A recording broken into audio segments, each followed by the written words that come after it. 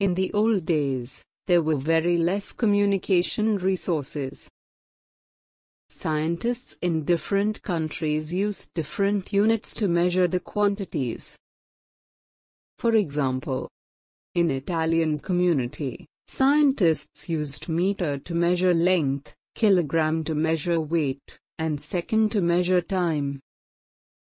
This unit system is called Mks Unit System.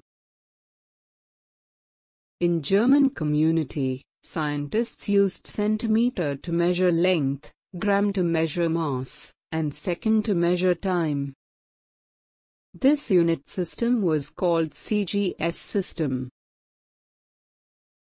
In Britain, scientists used FPS unit system where length is measured in foot, mass is measured in pound, and time is measured in seconds.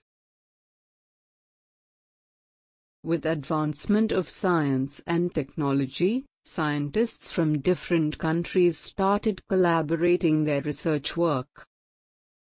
But due to mismatch in unit system, there were various calculation problems. To get rid of this confusion, scientists came up with a universal unit system which is followed by all the countries in the world. This unit system is called International System of Units, or in short, SI unit system. SI is abbreviation of French word, System International.